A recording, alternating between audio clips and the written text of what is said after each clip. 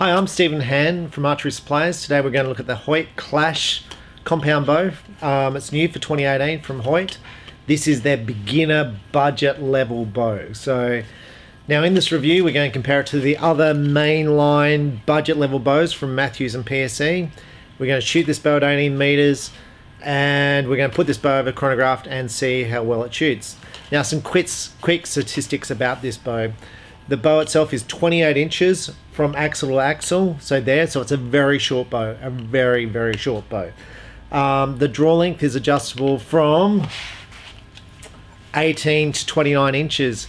So 29 inches is a person who's around 5'11" in height, right down to a kid size. The draw length, the poundage comes in two sizes.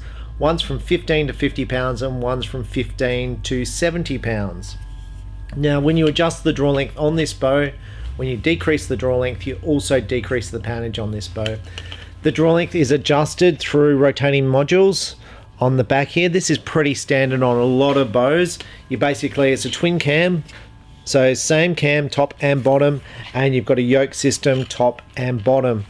The riser is a cast riser, so it's not a machined, it's poured out a bit of steel. You've got plastic limb pockets here.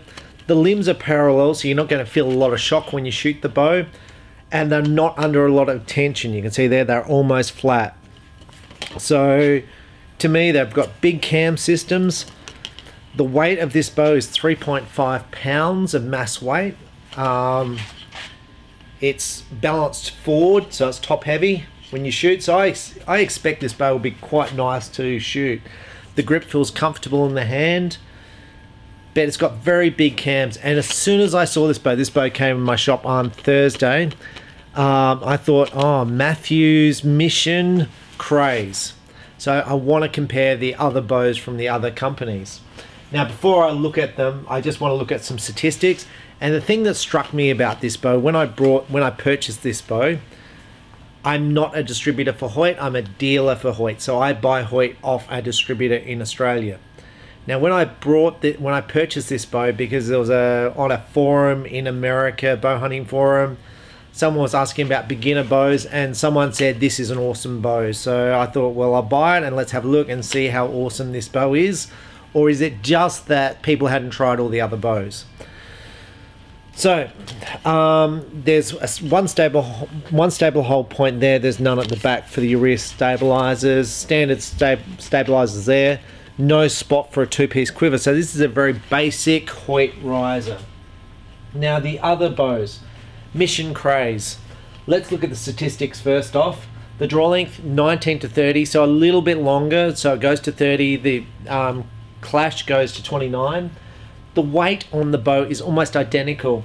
3.4 for the Mission Craze, 3.4 for the Hoyt. The speed, 300 feet per second for the Klash, 306 for the Mission Craze. Now the thing that strikes me, these bows are both 28 inches axle to axle. So I'm just going to grab a Craze here. The Craze comes in a whole bunch of different colors. This is obviously the blue. It looks nice, plastic grip. But the Craze is a machined riser, the Hoyt is a cast riser. Machining being stronger. The Craze comes with these little things there, I'm hoping you can see them. This is what the limbs bolt into. It's a pocket, and as you wind this bow up and down, it sits in those little round things. It stops you from stripping out the bow. The Hoyt does not come with that feature. You can see the cams are almost the same size on both bows, and both with a rotating module, which is almost identical on both bows. You'll see the back of the Hoyt is flatter, so I expect, and the back on the Mission is a little bit more rounded, so I expect the Hoyt to be a little bit firmer on the draw stop at the end of the draw.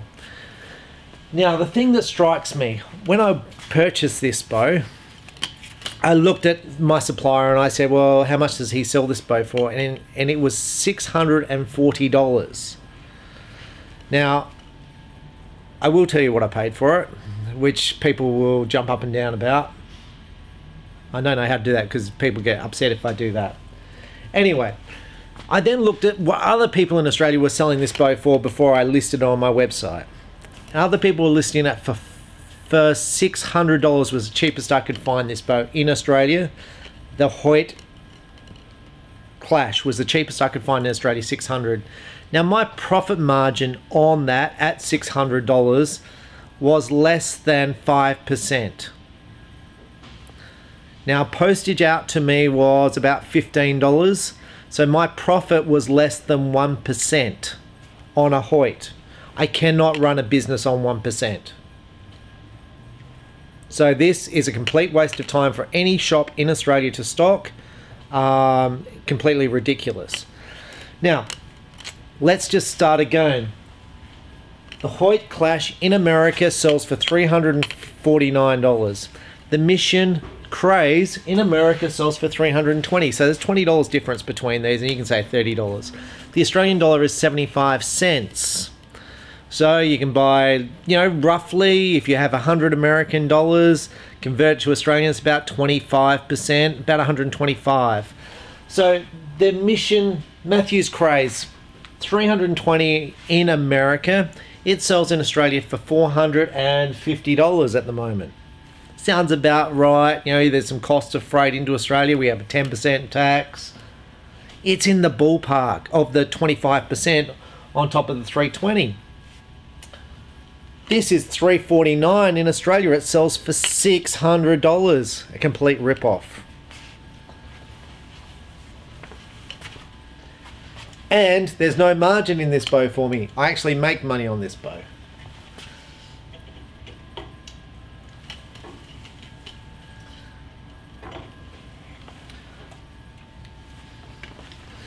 Now, often on my videos, I get accused of being PSE biased.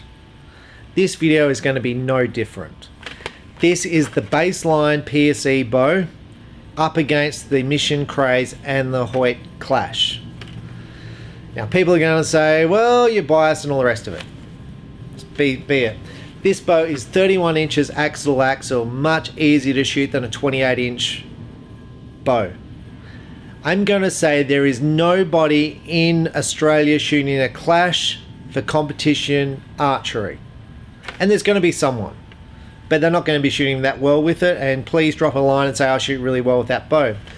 There are a whole bunch of people shooting these bows which retail at $450 in Australia, shooting amazing scores with this bow. In fact, there's one girl in Melbourne going away to the representing Australia, I think as a junior, with this bow. People shoot competitive scores, and when I say competitive, the same as you'll shoot with a $2,000 bow with a PSE stinger, which is $500, $450. There is no one doing that with the Hoyt or the Mission. It just doesn't exist. Now, there's no reason why you couldn't, but those huge, to shoot the elite scores, people do it with this bow. They don't do it with the other two bows. Now, part of the reason is this bow is easy to shoot because it's 31 inches axle to axle. It's got a bigger brace height from there to there.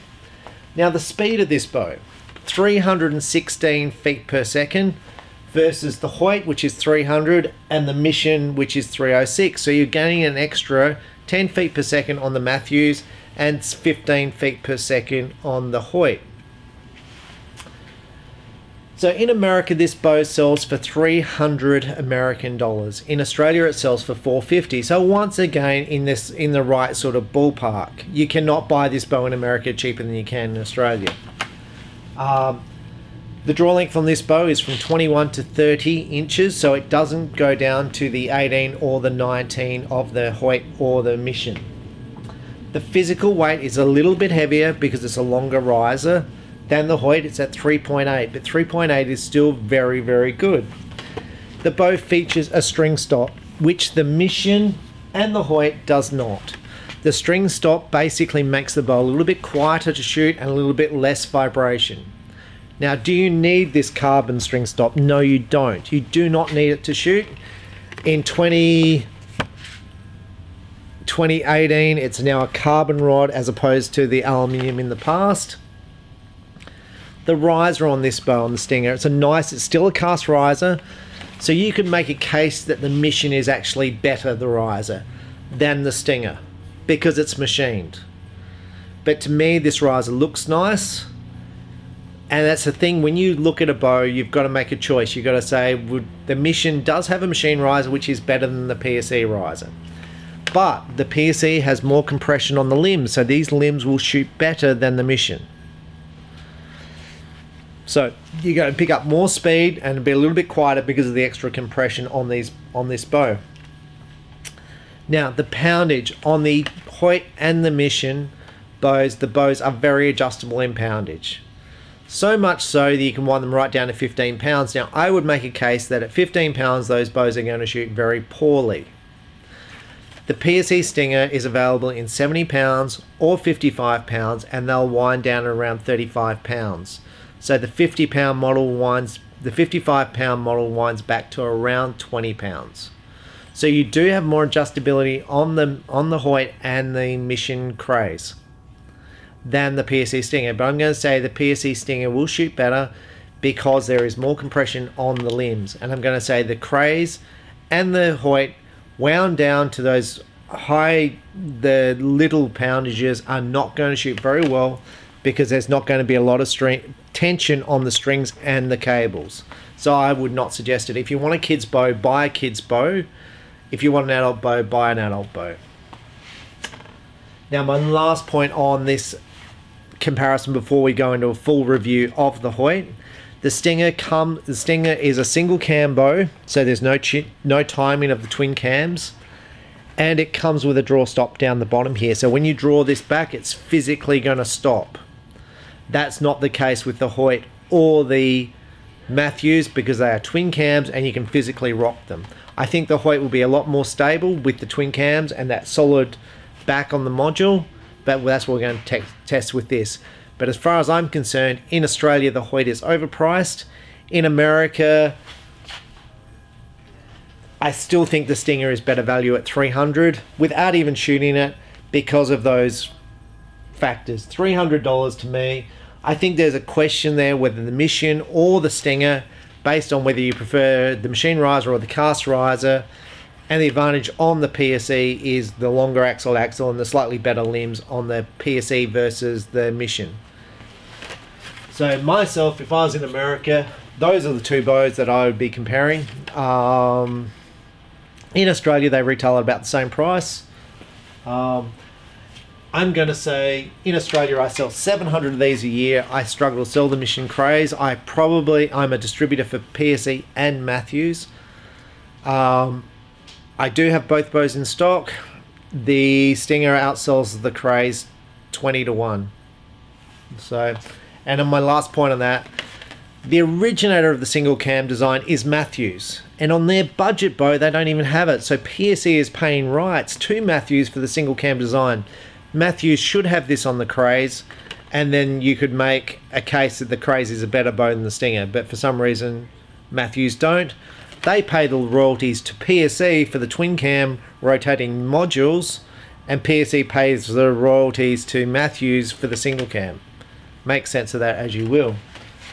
Alright, so we're going to put some sights on the Hoyt Klash. We're going to shoot it outside. We're going to put it over a chronograph at 60 pounds, 29 inches, and we're going to shoot it indoors at 18 meters and see how well I shoot with it. We're out here to put the Hoyt Klash through the chronograph. Now the arrows I shoot are the same arrows I shoot every time. These are gold tip velocity 400s with a 90 grain point. They weigh at 325 grains.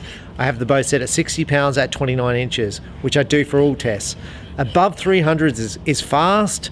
Below 300 starts to become slower. So the slowest I've got is probably around 260, 270.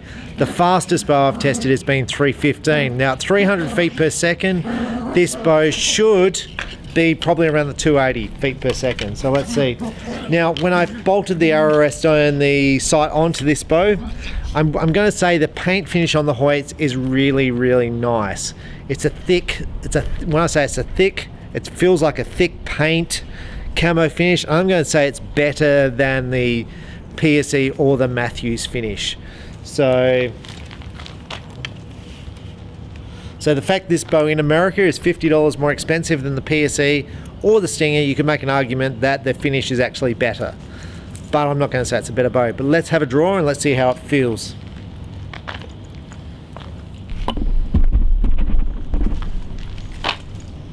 So first off, I'm just going to draw it back.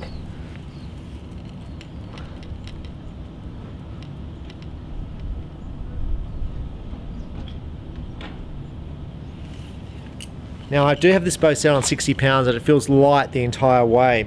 I can't even feel the valley come in. So here it's light, light, light. I can't even feel it peaking. I can't even really feel the valley. When I'm back here at full stop, it is very solid. I cannot feel a peak, I cannot feel a valley. So I'm sure there is a valley, but I can't feel one. I cannot feel this bow peak. So I can't, it feels soft in the draw cycle. So let's take a shot.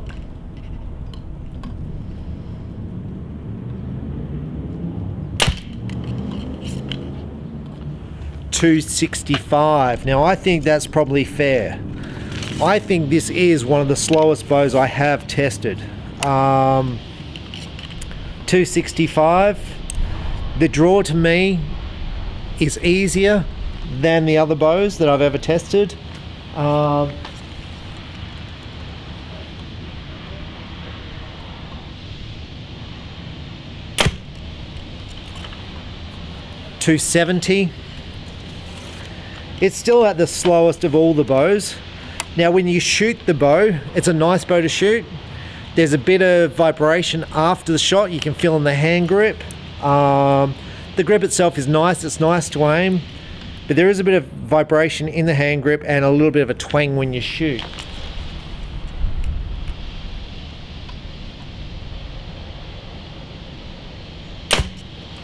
You can hear the twang afterwards.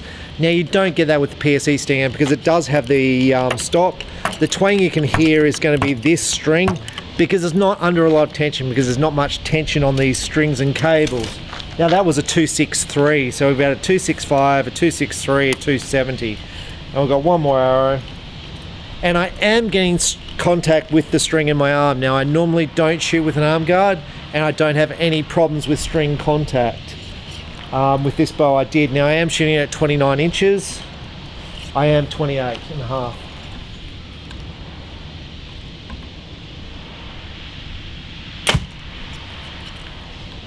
.264.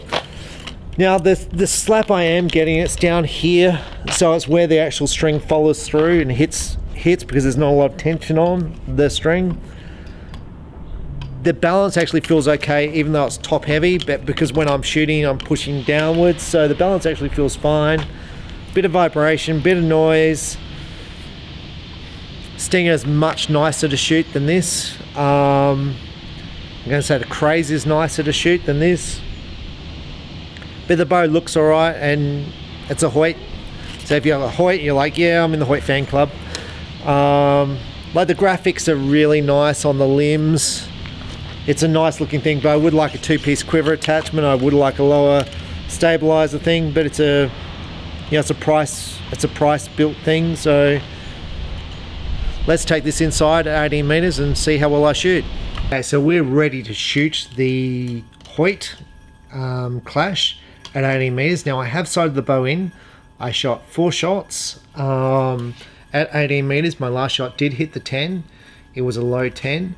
Now I'm going to say, because this bow doesn't have a high let off at the back end, it is hard to shoot. Short axle makes it harder to shoot. There's currently a whole thing about short bows with Matthews producing the Triax and PSE just releasing the Evolution 28 inches.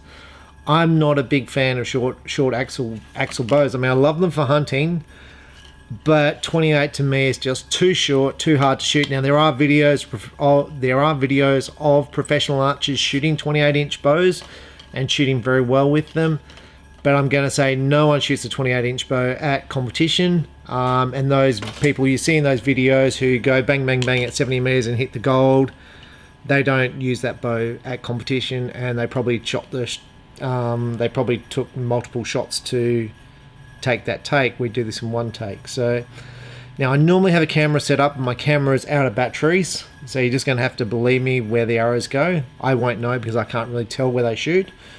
I don't suspect I'm going to shoot as well with this bow that I do with other bows that I have shot. but I'm going to be interested to see how well it does shoot. Now, like I said, this is one of the slowest bows I have ever tested.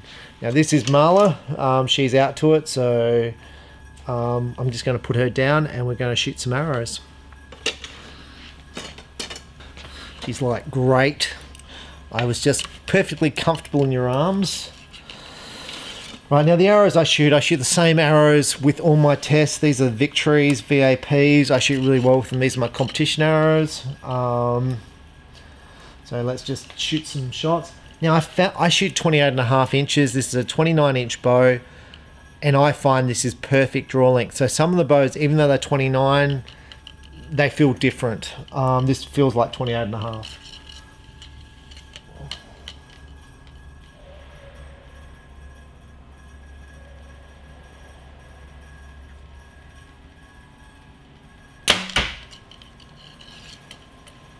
Well, I think that went right in the middle. So the bow has still got a fair bit of vibration and twang when I shoot it. I get in trouble when I do reviews with people if I say the product's not good. And if you're a Hoyt shooter and you're reviewing this product, you've got to say it's good, because otherwise you're in trouble. This is not a nice bow to shoot.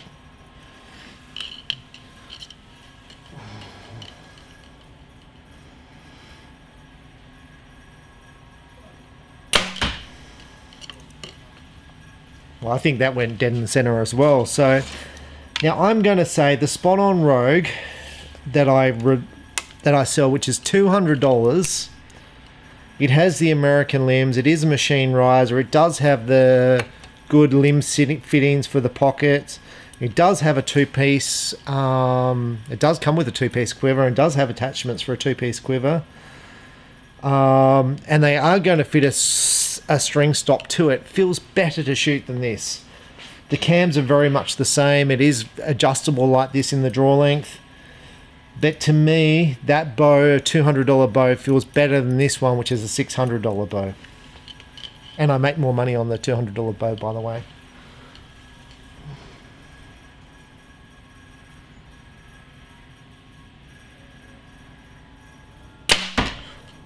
Oh, jeez. Right, so I think I went in the middle, right? It just sounds awful. So with this bow, what Hoyt should be doing, they should be adding a string stop to this. They should have more compression on these limbs. They should have silencers fitted to the string, but it's going to slow it down. But man, you need to take out this twang. This twang is horrible. It's the worst bow I've shot. I'm not saying that because I hate Hoyt. I think this bow looks good. It's comfortable in the hand, but just in the shot, oh, terrible.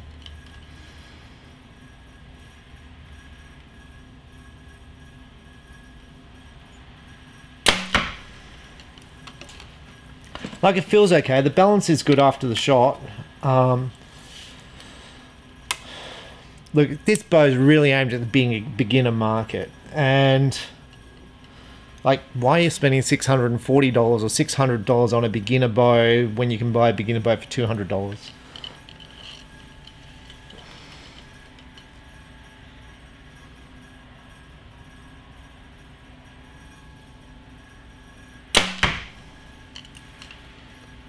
I think they're going all right, but it's just not a good bow to shoot. It's going to be hard to shoot. It's, yeah, not impressed. Now, when I compare this against the other cheap Chinese bows that I've shot, and compare those videos, I think they shoot better.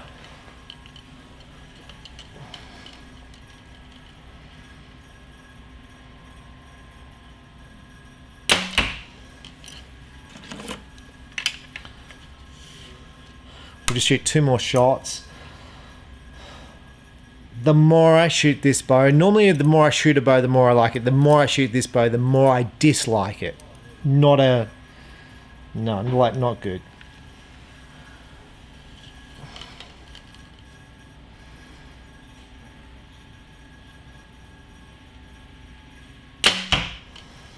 God, it sounds like it's about to break. Now, Hoyt is rock solid as far as bows. The limbs are good. I think even on their website, this bow you can dry fire, but I wouldn't want to test that. It just sounds like it's about to break every shot. It's just... Hence, I don't have a Hoyt dealership, because if I did a video like this, they would drop me.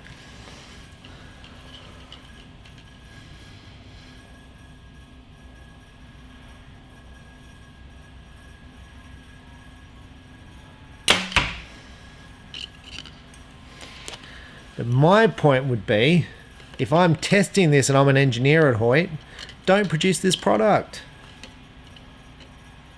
Make it better. Make a better product. You don't need to make a cheap product that is crappy.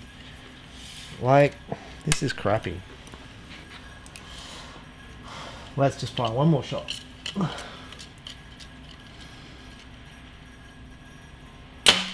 Ooh, boy. Now, for $600, you can buy a PSE drive, which is an awesome bit of bow, which is fast, 335 feet per second. It has your hybrid cam system, which is what the $1,000 Hoyts use. That is an awesome bow, and I've shot that bow, and I've shot near perfect scores with that bow. This bow, like, if you want to buy it, but it ain't anything like the other bows. So whoever on that forum said the Hoyt, this is a budget bow, you didn't shoot the other bows, because there is no one going to pick this bow. And I'm going to go one step further. I'm pretty sure the Australian distributor for this product doesn't even stock it, because when I ordered it 2 months ago, and it only came in my shop today. So yeah, it's not good.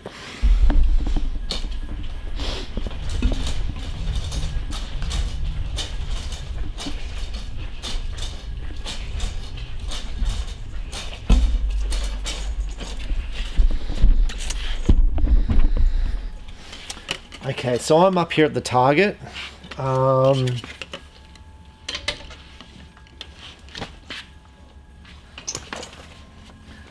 That is near the worst group I have shot. Left and right is not too bad. I'm still varying the left and right, but I did a review the other day on a bow. It was the Darton Maverick, and I got up and down movement, but my left and right was almost spot on. My left and right is not spot on here. I have a group up the top, and even down here they are split left and right. Now that's because of the grip, could be the way I shoot. The bow is shorter, which makes it harder to shoot, but the variance, I'm varying between the 9 and the 6. It's quite a big variance, so I can't just pull out 2 arrows and go, look, I've got a group. I really can't even get my hands around. Even if you go the ones in the gold, I can't get my fingers around, and I've got these ones up the top here. Not a good group. Now if you are a Hoyt distributor, do a video with a basic whisker biscuit and a basic 5-pin sight at 18 meters and see what sort of group you can shoot. I'm sure you can shoot better than I can, but that's just appalling. Absolutely appalling. I might take 5 shots to get it, but that's just dreadful. And I'm actually shooting pretty good at the moment, so in my own imagination. But I'm shooting much better than that. With a recurve, I'm shooting better than that, and compounds I shoot much better than that. So overall, my summary of this: the bow has got heaps of adjustment and poundage and draw length, which is cool. But I think it's a complete waste of time, because if you're a kid, let's say you're an 8-year-old, this bow is not the bow you should be buying. Let's say you're a 10-year-old, I still wouldn't be suggesting this bow. Maybe for a 10-year-old you get the 15 to 50 pound version of this, and that's okay. Now if you're in America and watching this, in America this is a far better bow than in Australia, because it's $350 in America. And in America, it's a much better price pointed bow. In Australia, at $600 odd, this is garbage. Now, if this bow was $450 in Australia, or around the $500 mark in Australia, which is what it should be, this bow, I would say, does have a price point. And even though I make all those things about the shock and the vibration, it is still Hoyt, and you are getting a good, when I say a good quality product that's not going to break, that is backed by a big brand manufacturer, and they will look after you if you have a problem. And I do believe that this bow is bulletproof. As far as if you do dry fire it, I think it'll probably stick together like they say it will. It's not overly fast. So the 300 feet per second is an over-exaggeration by any stretch of the imagination. It's the slowest bow I've shot, but for a kid beginner bow, not too bad. The finish on this bow, I think, is good. It's as good as any of the top line Hoyts. The big brace height, the big cutouts here, I'm just not, I don't know, I'm just, like, it kind of looks cool, but, like, to me, it's kind of a bit of nowhere, do you know? It's not like it's a high performance bow, it's not like it's a kid's bow, it's like a bit of a nothing bow, it's a bit of an in-betweenish kind of bow, and I feel like it's missing its mark, because you're not going to shoot this for competition. It's a slow bow for hunting. It's not really a kid's bow because it's a bit big for a kid's bow. I mean, Hoyt have marketed this at the Bear Cruiser, the Mission Craze, where PSE have kind of gone off on the stinger and said, well, we're more an elite product, even though we're cheaper. But I think if you're a Hoyt shop and a Hoyt dealer, and I know you're going to hate this video and you're going to just crucify me in the comments, it's probably not a bad bow to have on your lineup. So and I do stock all the Hoyt bows in my shop, but this bow I will never ever sell. It will never sell, even below what I paid for it. If I price point this bow $200 below what I paid for it, I don't think I will sell it even then. To me, it's a very disappointing product. And when I say that, I'm still comparing the price point of what I paid versus what it retails for. And like I said, my profit margin on this bow is nothing. It's absolutely nothing. But Hoyt do produce a quality product. When I say quality, it's tested. The limbs are rock solid. The strings are quite nice. But yeah, if you're going to buy a bow, go into a shop, try it. In my shop, you can come in and try all the bows. We teach you how to shoot. We don't charge you. I do charge $5 for each bow you try because I set them all up for you. But honestly, it's, yeah, best to try stuff. You know, come in and try the different bows. And even come in to say, look, actually, this is a pretty good bow. I had a guy in today who tried all the top line target bows, and he purchased a Matthews TRX from me. He came and tried everything. He did agree with everything I said, which was kind of interesting, but he did prefer the TRX, which is always cool. If you go, look, I've tried all these products and I prefer this because I like the finish of this paint. That's cool. But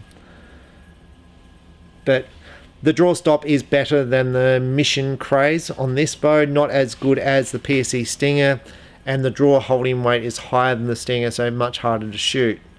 So this bow you've got to pull all the way through. Anyway, Hoyt, Klash, that's my review.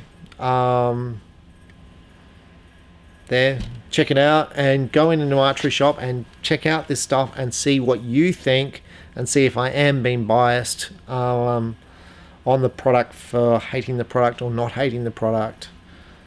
But at $600 in Australia, the dealers, the distributors are just ripping off all the shops and all the customers, which is kind of, I don't know, it's a bit sad. I don't know, maybe that's business and I just don't make enough money. Thank you for watching. The more you shoot, the better you'll shoot, and enjoy it when you shoot. It's no use if you shoot like this, which is terrible. It's no use not enjoying it. Just enjoy the shots, enjoy the process. That's really disappointing for me. Thank you. Thanks for watching. Bye.